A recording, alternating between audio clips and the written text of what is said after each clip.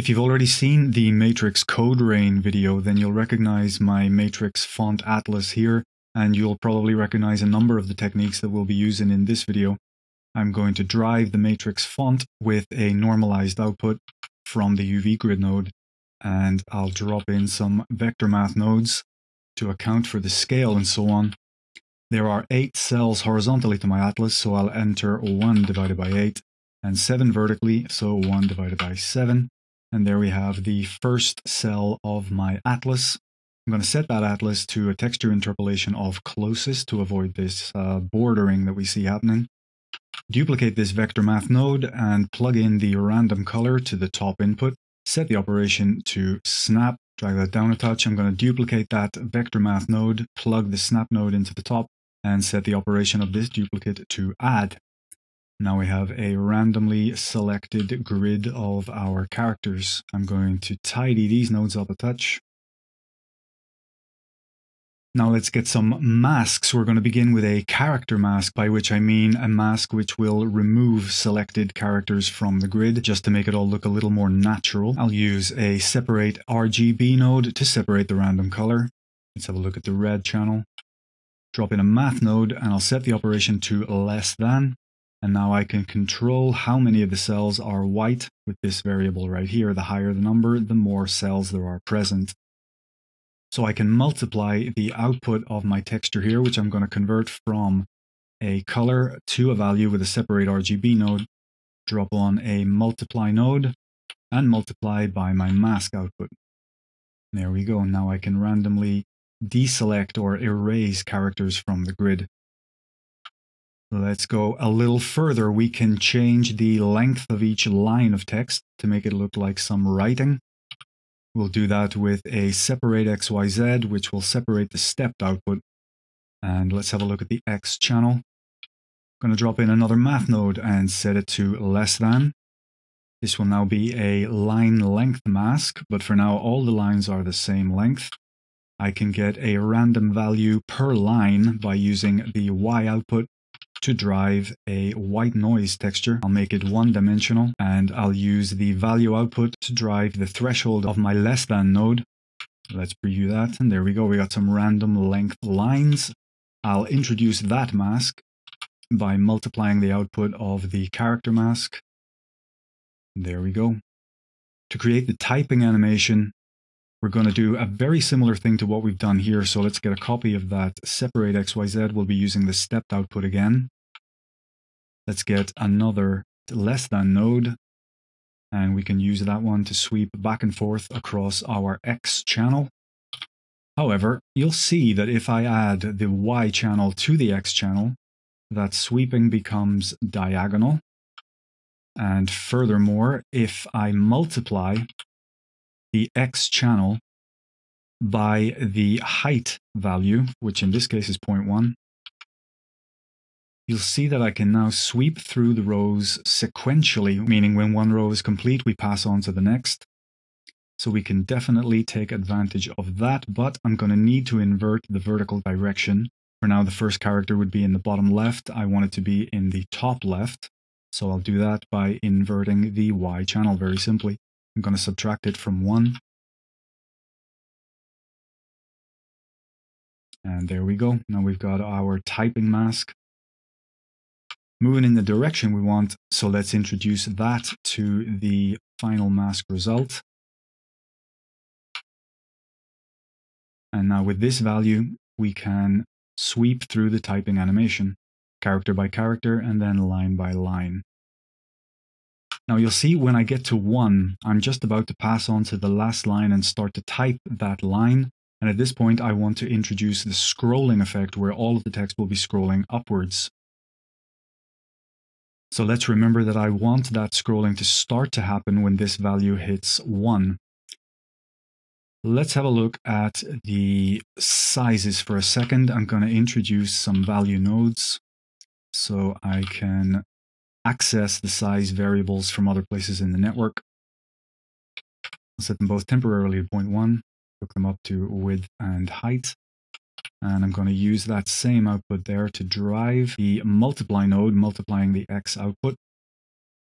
And now I can change the sizes of my characters by changing these values. Let's go for something a little smaller, 0.04 and 0.05 for example. Scrolling still looks good. I'm going to remove a few more characters to make it look a little more natural. There we go. Okay, now to create the scrolling effect, we're going to manipulate the UV map which drives the UV grid. We'll begin by splitting it apart and then putting it straight back together again.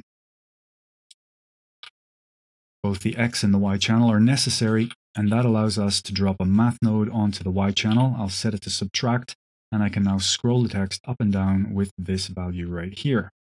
Now I want to constrain this scrolling effect to the height of a line, and I'll do that with a math node set to snap. I'm going to plug the height variable into the bottom and the result of the snap into the subtract node. And now I can scroll the text with the top value of the snap, and it is in fact constrained to the height of a line. Excellent. Now then, these two animations, these two parts of the animation are clearly dependent, so I'm going to drive them both with the same value node. I'll plug that into the top of the snap and the bottom of the less than node. I'll drag that node down a little bit so that I can account for this 1 second offset that I wanted to introduce. And I'll do that very simply with a math node set to subtract. I'll subtract 1, but I want to avoid any negative scrolling happening over here, so I'll use a math node set to maximum and set 0 as the bottom input, and that'll prevent any negative scrolling. Now, as I increase this variable, the lines get typed, the page gets filled, and as we hit the bottom, the scrolling starts to happen. Perfect. You can actually control the point at which the scrolling starts to happen by manipulating this variable here. You'll probably want to constrain that variable again to the height value like we did with this snap node, so I'll actually duplicate that snap node and drag that up here, set that to 1 temporarily, and plug that into the subtract. Now, if I back off the scrolling and the typing just a touch, I can change actually where this scrolling starts to happen. It'll now start to happen at 0.34 of the screen, which looks like just about there. And in fact, if I advance, the scrolling is there. If I go backwards, there we got the lines starting to come in. Let's move the cutoff point a little further down the screen. 0.8. Advance the animation, and there's the scrolling. Perfect. So this has very clearly become our time variable. So I'll set that up to be exactly that. I'll type in #frame, and that gives me the numerical representation of the current frame, which I will divide by the frame rate of my blend file, which is 30. I'm also going to add a multiply node so I can control the speed of the animation. Because if I play at the speed of 1, you'll see that it is decidedly too fast. Let's reduce that quite a bit, 0.2. Okay, that looks better. You can see the lines being typed. And the scrolling is happening at a pleasing rate. Regarding the length of the lines and how long they take to be typed, for now they all take exactly the same amount of time, regardless of their length. If you watch carefully, let me scroll back a little bit. It's very mechanical. One line takes the same amount of time to appear as the previous one did. We can change that a little bit to make the text look decidedly more organic by right here, just after the multiplication of the X component. Drop in a math node, we'll set it to divide, and we're going to divide by the line length variable right here. And now you'll see that shorter lines actually take longer to appear. Or more to the point, longer lines appear more quickly. I think that's a better way to put it. But you'll see that now there is something more of an organic feel to the typing.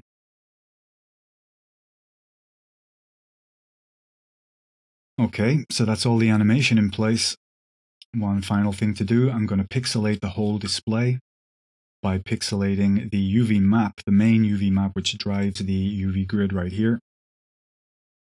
I'm going to use another UV grid. I'll set the sizes to something very small, 0.002. Drop that onto the noodle and swap the output noodle into the stepped output. Let's turn on step correct. Turn on offset correct and introduce an offset of 0.5. Now I'll add a UV distance node, and I'm going to use the normalized output to drive it. Let's have a look at what that gives us. Add a math node and swap the noodle into the bottom. 0.5 in the top will be fine, but set the operation to subtract. Duplicate that node, set it to divide, and turn on clamp. And now reduce this value to reduce the edge of your disk. This will help with the glowing effect. And we're going to introduce that to the mix of masks that we have down here. I'll use a math node, drop it onto the noodle immediately after the character mask. And the result of this divide node goes into the bottom. And there you go. One final thing, we'll use this to drive the emission of our principled shader right here. Grab ourselves a color mix node, or a mix RGB, whatever you prefer to call it. The result of my network here will drive the mix factor. I'll set the top color to black and the bottom to matrix greeny blue, nicely saturated and nicely bright. That goes into the emission, and I'm going to add another color mix node. I'll set the operation to divide, and into the bottom color, I'm going to type into all three channels 0.01. And there we go. We got some very nice glow, and you can change the intensity of the glow with this factor slider. Not bad at all, huh? Let's make it look a little bit more like a screen. Back to the principled shader, and first of all, I'll introduce some world lighting. Now I'm going to darken the screen, make it almost black, not quite, but almost. I'll drop in an IOR specular with an IOR of about 1.56, something like that. That'll drive my specular and my IOR, and I'll set a nice low roughness. And there you have it, automatically typing and scrolling alien text, matrix code, whatever way you want to look at it. And that'll do it for this video. Thank you for watching, and I'll see you in the next one. Take it easy.